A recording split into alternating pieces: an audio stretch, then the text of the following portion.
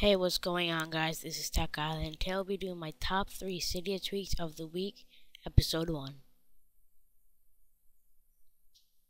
So the first tweak we're going to be looking at is going to be called instaURL. Now, this lets you just basically type in a URL from any of these methods you desire to choose from. There's a pretty good amount of them, and I highly recommend this because it's easier to get through stuff faster without having to go into Safari. You also get to pick your search site, either Google, Yahoo, or Bing. Now I do triple tap, and you can type in your website. I'm just going to load up apple.com, and as you can see, it loads it right through the Safari, and as good as the regular browser, and that is also free. So the next week we're going to be taking a look at is going to be SleepFX. Now what this does is basically lets you to, whenever you lock your device, do a different effect and sound.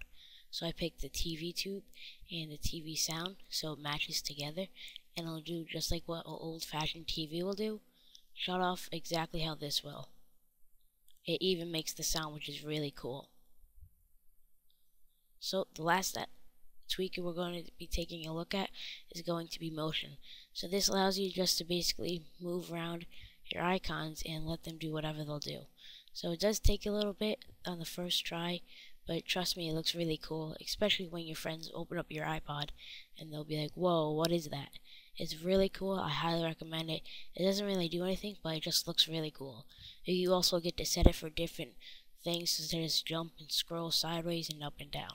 This tweak is also free, and I highly recommend it. It's totally good. So thank you guys for watching. If you liked it, please like the video and also subscribe. It helps me out a bunch, and I'll see you in my next video. Thank you guys for watching. Have a wonderful night or day.